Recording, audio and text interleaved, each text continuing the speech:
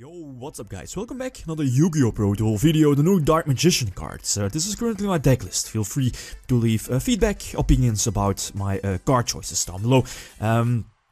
So yeah, the new cards are excellent, definitely very good Dark Magician support. Is it tier 1? Probably not. The deck still suffers a lot of issues, has a lot of consistency issues, but yeah, weaknesses. The same like the power cards like Circle or something like that are of course very powerful, but they need setup, and that makes the deck a little slow and vulnerable to fast decks. Something like Twin Twister, for example, is a big threat here for the deck, as you will see here in the Duel videos, in the videos themselves. So they have a Stratos, Magician's Rod, definitely a 3 of in the deck. The Wonder Rope, not really sure about the Rope, don't really like it that much. I'm probably going to drop it from the main deck, but yeah, I'm not really sure about the card. Prisma is doing extremely well, immediately setting up Dark Magician from my deck to the grave, and of course with Summoner Monk instantly going for something like Daigusto Emerald is excellent. Very nice play too. Yeah, Daigusto Emerald, you know, can reborn a normal monster from your grave, so instantly special summoning Dark Magician is very nice. Magician of Black Illusion, the new level 7, currently at 3, but I might cut this one down to 2.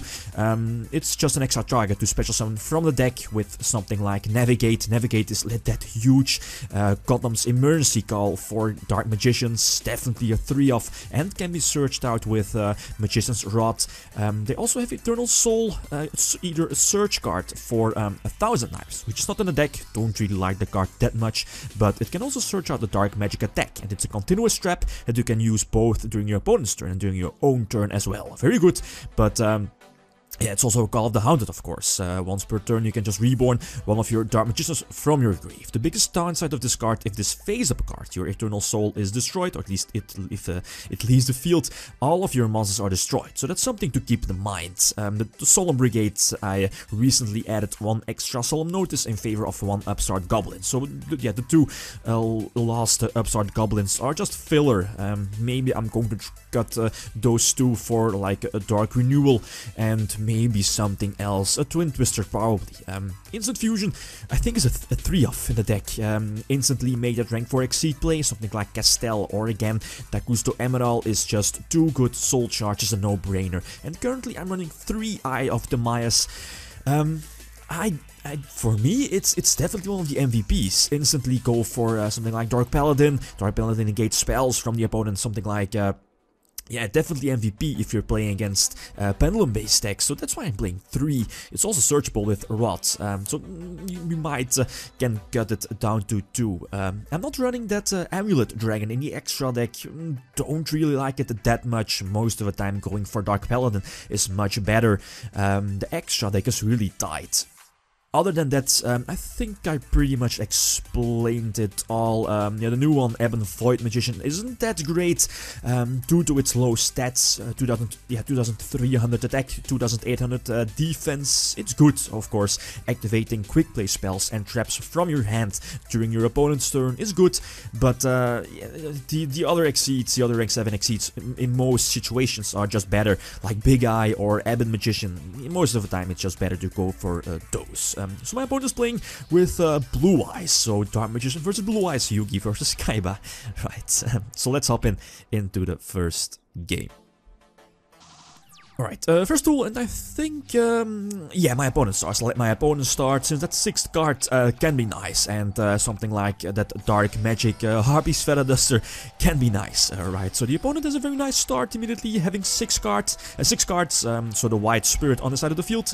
Next to that, yeah, it's going to be a Azure Eye, so immediately we're going to blow away his back row, the Solemn Strike, which he could have activated on Prisma, but Prisma has a cost, as you know, so still sending a Dark Magician from my deck to the grave, and yeah, I probably would have done the same, just keep the strike just in case. So followed up with Instant Fusion for Daigusto Emerald and Reborn Dark Magician to go for Dark Paladin, and Dark Paladin against the Dragon deck is MVP, gaining that all that attack points, I think 500 for each Dragon type monster on my opponent's side of the field and in their grave, but yeah, anyway, so he can make a nice comeback here thanks to that alternative dragon. He can pop one of my monsters, so he's going to pop my Dark Paladin, and he goes for that Yeah, I forgot the name, that Galaxy card to pop my face-up Magician Circle. That Circle is definitely one of the MVPs here in the deck. One of the first cards you want to search out with Rope. Go for Big Eye, but yeah, that's it. He made a mistake as soon as he popped that face-up spell card, that Circle. He realized he should have popped one of my monsters, prevent me from going for Big Eye. But I don't think it would have mattered that much, since my top deck was Eternal Soul, the Call of the Haunted. So immediately during my opponent's draw phase, I would have instantly used Eternal Soul to reborn a Dark Magician.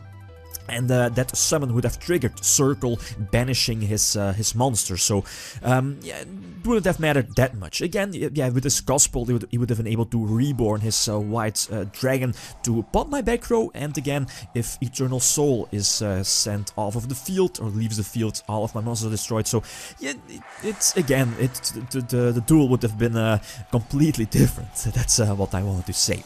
Anyway, so second game, he lets me start that Twin Twister. I think his deck is running 3 Twin Twisters. Definitely one of the biggest threats here for the deck, since it instantly gets rid of a Circle and something else. I think he hit a Strike. He forces out my Eternal Soul already, which kind of blows since I have to search out that Dark Magic attack. No reason not to activate it, right? But again, have Circle instantly searches it. I think Eye of Timaeus, not really sure. Go for Ebon Magician, go for Dark Magician, immediately Eye of Timaeus into Dark Paladin to get rid of his monsters.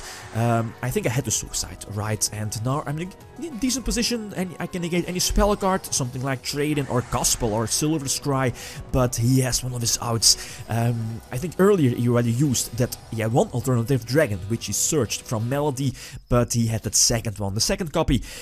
And that kind of blows. And on top of that, he's able to get one Blue Eyes back from his hand. And my dead top deck is a Solemn Notice. Yeah, I don't think I had any other options previously. Draco's deck maybe, but that wouldn't have mattered that much. That Ebon Magician, that new Ebon Magician rank 7, also wouldn't have mattered that much.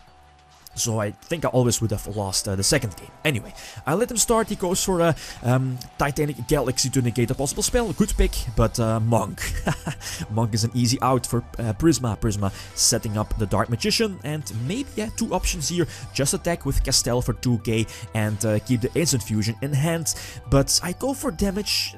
Yeah, most of the time that's not the better move, but yeah, my thought process here, okay, I have that quick play spell that can tribute one, for example, a Dark Magician, and search up to 2 Dark Magicians from my deck and add them to my hand, and at the same time that puts 1 Dark Magician in my grave, later to be reborn by Eternal Soul.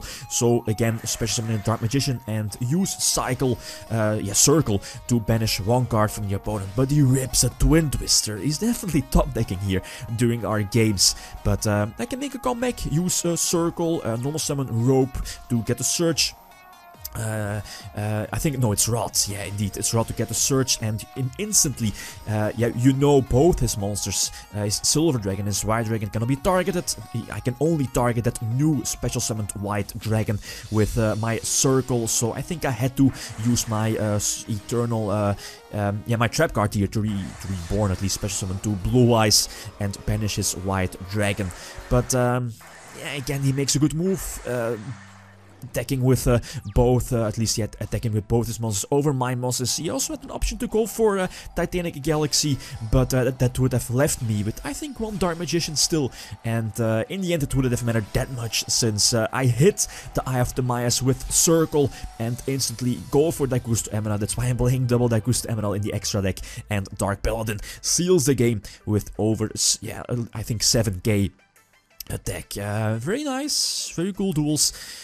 So can we conclude that Dark Magician is better than Blue Eyes? Well, not really. These are only like 3 duels, so you can't really say one archetype is better than the other. But yeah, the new Dark Magician support is definitely fun. I think it's already on YgoPro since today, a few hours ago. So feel free, again, to test it out, to leave suggestions so I can change my build. Yeah, guys, that's it. Thanks for watching, and feel free to leave a comment or a like if you enjoyed the video. Lithium signing out. Peace.